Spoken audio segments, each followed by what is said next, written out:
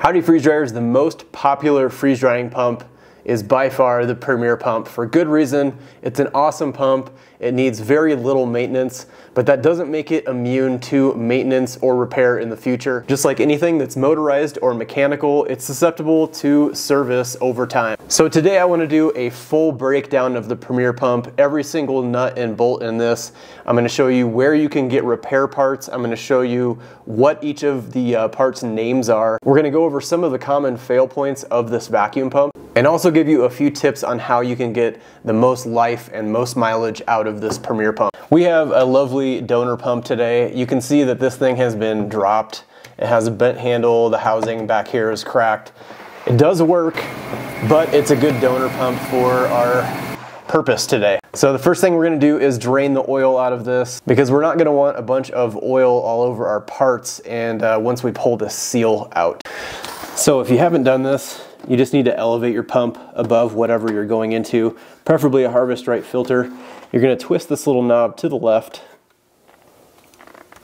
and then oil will start to flow. Eventually you're going to want to tilt this to the front so it gets all of the oil out. Less oil in here is going to make less mess. Hey everyone, before we get into this video, I just wanted to ask if you could give it a thumbs up if you find it helpful. Also share it amongst other freeze dryers. These types of videos take me a very long time to make and edit and get them ready for you. But I think these kind of videos are needed in the freeze drying community, so make sure you get them into the right hands by sharing them or giving them a like if you found them helpful. While our oil is draining, I'm going to go ahead and pull off our first part, which is actually going to be probably one of the biggest concerns of a lot of people. That's going to be the demister. We can remove just this outside cover off of the demister first, but you kind of have to just put even pressure with all of your fingers on the outside of this.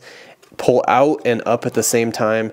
That'll separate this into two pieces. Otherwise, you can just remove the entire demister. This just turns counterclockwise. It's threaded onto this housing. There's going to be a couple of seals that we're going to talk about here in a second. Now that the demister's off, you can take a pick, which looks like this. You can also use just a flathead screwdriver in a pinch if you want. There's a seal or an O-ring gasket. That is a common thing that will fail over time. The next thing you want to do, if you have not already, is pull this piece apart. You can see now that there's just a little bit of a clip on the end like that. That's what holds this on here. Then we're going to flip this demister over. There's a Phillips screw on the top of this rubber flap here. Pull this flap off of here, and then this actually threads into that plastic housing. And there's your other O-ring. This is your demister filter. Those two O-rings can be replaced. You can also potentially reuse this filter. I have washed it with soap and water. I've used different parts cleaners. You just want to make sure it's something that's going to evaporate over time. But these will definitely build up with oil over time, so you need something that's going to break down that oil and get it out of the filter. Next, we're going to remove this gas ballast valve. And that's going to require a 3mm hex key or Allen key. There's just a threaded screw in there, a couple washers, a spring, and then another washer. If you take a peek down in there, you can see there's another O-ring right there, also another fail point. And now we can loosen up this handle. 18mm is what this is. These can be pretty difficult once you get them started. You can just use the leverage of the handle to twist it out. Next, we'll do the brass gas inlet. It can be pretty stubborn, so you're going to need some leverage. It's usually on there pretty good. So if you don't have to take that piece out, I would recommend against taking it out. It's usually in there with some sort of sealant or epoxy. It will come out. It's going to take some brute strength to get it out of there. Now that you can see this valve, it's actually a one-way valve. It has a ball in there. It will allow the vacuum to go in one way but not come back out. Next, I think we're going to take this rear motor cover off, because once we take the front off, that's kind of when the mess happens, if there is going to be a mess.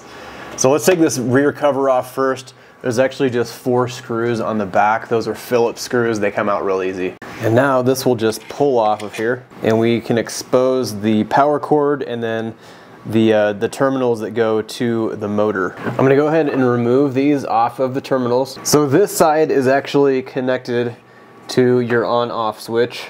This power cord is going up into one side of the switch. The other side of the switch is going to the motor back here. And you can pull these off with something like needle nose pliers. Don't pull by the wire, pull by the metal part that's kind of behind the boot.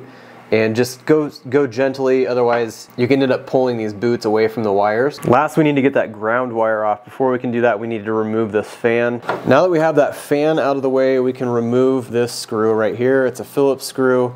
We can get that ground wire out of the way that is going to the power cord. I like to put these screws back in if you can, then you won't lose them and you will also know where they go back into. To get the fan off, there is a little clip that sits behind here, and you just need to dig back in there and pop that clip loose. It's kind of in the shape of a horseshoe. And once that's off, we can move this kind of off to the side and pull that fan out. So just wiggle this fan back and forth until it loosens up, and then it will just pull all the way off. To remove this switch, it's going to be pretty difficult to get this on video. I will try my best. There's basically two pressure tabs right in here on both sides, on here and then one on the back as well. You just kind of need to push in and then pry that. So once you get pressure on both sides, then that will just fall through that opening. There's your switch.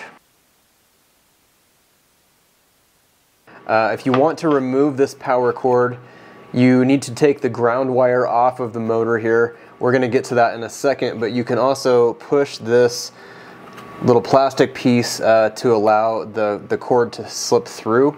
So you can get a little bit better access to this if you can remove this top cover. And I'm actually in a good situation now because mine's cracked, so it's not holding on here and it'll just slide off, so I can show you what I'm talking about. In a normal circumstance, you need to get 3 screws moved, and there's one way back in here, and then there's one on each side back in here. You'd have to have a very long Allen key to be able to get to it. If you can get this cover off, then you can get access to the rest of what we need to get to back here. So next we need to remove this capacitor from that top cover, and there's a little capacitor holder that has smaller Phillips. You just need to remove those, and then that capacitor can be removed. And then we need to remove this bottom plate. There needs to be 2 wiring harnesses removed. One is going to be up here. It's going to slide that out of the way. Second one is going to be right here. It will slide this one out of the way, away from the motor, which is going to require a 4mm Allen key. It's going to be 1, 2, 3 screws, and then this is all going to pull away. We're still not in the clear yet because we have this wiring going down into the base plate, so we need to get access down in here to get that disconnected from the motor. So let's take these screws out. I'm going to start with these 4 big ones right here. Once those are out, this will actually pop through here, and this has a board on it where you're going to see your wiring terminals, and there is your board. So this plug right here is going to disconnect that capacitor. This green plug is going to disconnect the motor.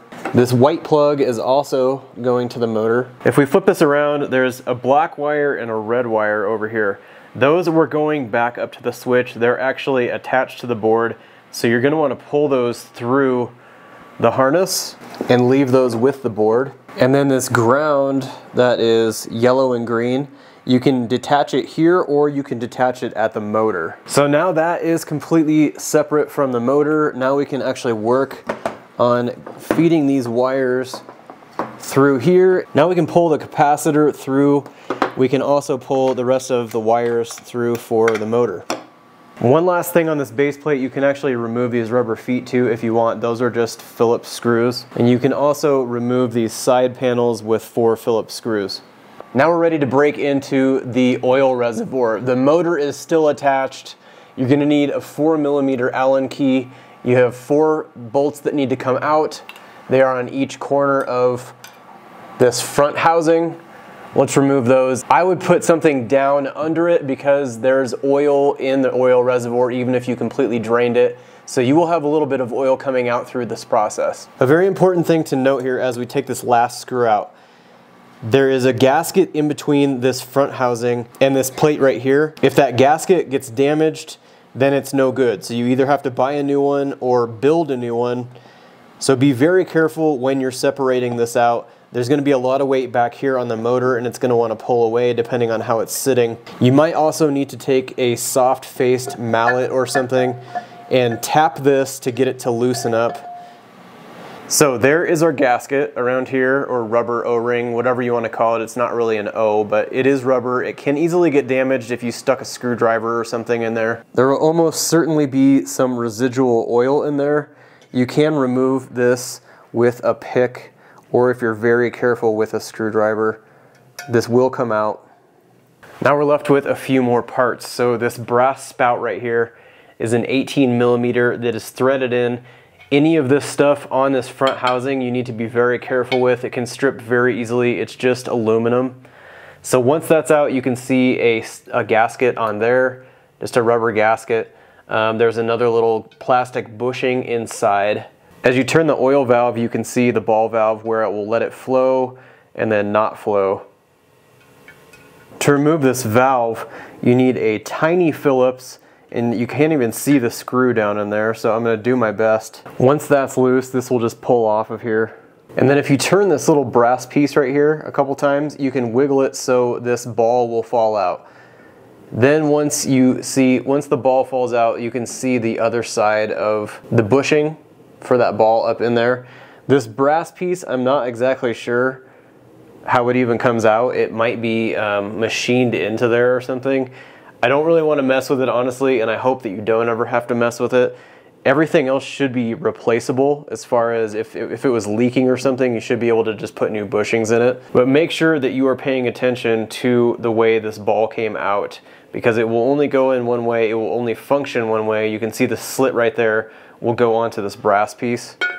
One last thing we can tear down on this front cover is the sight glass. There are a couple different versions of this sight glass. I believe this is the newer version. There's also a round version. This is going to take a T25 Torx, and there's just 2 screws with those Torx fittings. Once those are removed, you can take this front plate off. Sometimes the glass and the gasket will come out at the same time. Sometimes just the plate will come out.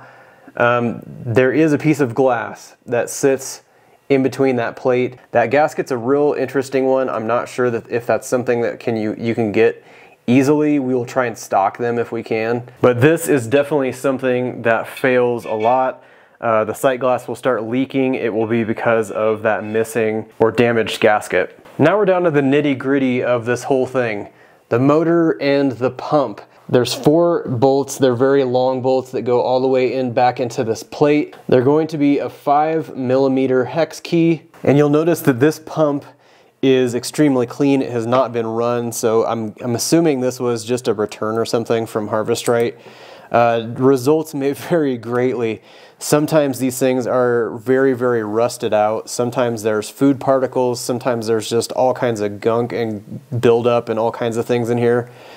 So you may want to take some sort of parts cleaner, brake cleaner, carb cleaner, something that's going to cut through all that gunk and just wipe all of this stuff out so you have a clean pump to work with. You're not just fighting all the gunk and grime and stuff the entire time. So once those are loosened up, you can pull these through. There is a lock washer and a regular washer on these, so make sure you don't lose those. And ever so gently wiggle this back and forth. You don't want to damage this gasket that sits in between the trestle and the motor. Ideally you can reuse this, sometimes you cannot. We will stock them if you happen to damage it or you need a replacement. There's a 3-pointed coupling on the back of the motor, and then there's also a rubber absorbing coupler that mounts up with the motor. And then you can see where this gasket, where the pump meets the motor, is very important because it holds back all of the oil from going into the motor. You can remove this gasket very carefully if you take a razor blade. And then before you put this back together, you're going to want to clean up all of the contact points for where that gasket is going to touch metal. We're going to remove these 3 screws right here. These are a 3 millimeter Allen. This will give us access to this collar and then also access to this outer seal. So you can turn this by hand and actually hear the pump movement. This should move freely, it should sound smooth, and you should be able to hear the pump motion. So before we take the collar off and get access to this outer seal, we need to take this 3-pronged drive wheel off. And that's going to require a 2.5 millimeter Allen key. After that's off, you can remove this collar with the replaceable seal and then that gives you access to this replaceable O-ring as well. And then we can take a 4mm hex and get access to this intake for the pump. This will also give us access to a filter in there. The filter is just a mesh screen, it's metal, it can be totally cleaned up, but what this does is stop really big chunks from getting sucked up into the pump. Once that intake is removed, that gives you access to these other little inlet ports. I'm not sure exactly what these are called. These are also a 4mm. You can take these off, clean them up. You can see if there's any blockage in there while you're in there. The next part we need to do is take this collar off, and it's actually 3 different pieces. There's a washer on top. There is a small O-ring that sits right here, looks like this, and then that sits down in this bushing, we'll call it, that looks like this. That bottom bushing is typically on there pretty good, and I would definitely recommend using a mallet and wood or something brass, something that's not going to mar the metal, but will have enough force to get that bushing away from the rest of the pump. If you're very careful, you can stick something like a shim or something wood, something soft on the bottom here, and then get something under it and try and pry up. You don't want to damage any of this metal. Next, we need to remove these pins right here. So I'm going to show you side by side. This is a completed pump. This is one that has been partially disassembled. So what you need to do is tap these pins out with a punch, preferably brass so it does not mar the metal. You want to punch them from this direction. Once those are out, you're going to take a mallet and tap this lightly, just enough to put enough pressure to break this free. You're going to see the front vanes, I believe they're called. That's these rubber pieces right here. So if you tap that loose, this will actually pull out of here. You can remove these vanes, and they have 2 springs. So sometimes they come out on one side or the other, but they're just sitting in there. These vanes do go bad over time, and it will reduce your pump suction. These can be replaced. The other ones are a little trickier. Before we look at those, I want to show you the inside of this front part. There is another seal right there that can be replaced. And then you can also get this front piece out of here to access the other side of that. And to access those rear side vanes, you have to separate these 2 pieces right here. That will take some convincing. A light tap repeatedly should do the trick. And then now you can see the smaller rear vanes. Same situation where there are 2 springs holding them together. These are, as far as I can tell, specific to Harvest Right pumps. So getting fresh, brand new ones may be impossible. I don't know. What would be great is if someone could reproduce these somehow and resell them. As of right now, I don't know anywhere that you can get these from. And then when you get these 2 separated, you will also find a spring and then a little rubber plug that will sit down in this hole right here. And that is all the pump disassembly entails. It is not an easy task, I will warn you in advance. If it makes more sense for you, you can buy one of these that is a known working pump from Freeze Drying Supplies. You just need to reach out to us at freezedryingsupplies@gmail.com. We do have these parts available. We do not put them on the website just because it's kind of an inventory nightmare, I would say. So you can just email us and we can help you through this process. If you need parts for the pump or for anything on any nut and bolt on this entire freeze dryer pump, we stock all of the parts for the Premier pump. Some new, some are usable, used parts. I know if you have freeze dryer problems or vacuum pump problems, they can be very frustrating, and we will do our best to get you back up and running. Hey, you! Are you unlocking your full potential as a freeze dryer? If you're not signed up for the freeze drying community email list, you're missing out on pro freeze drying tips and freeze dryer giveaways, the latest sales, inspirational people in the freeze drying community, as well as invaluable food storage recipes. And most important, unlocking your inner freeze drying guru. Click the first link in the description to get signed up.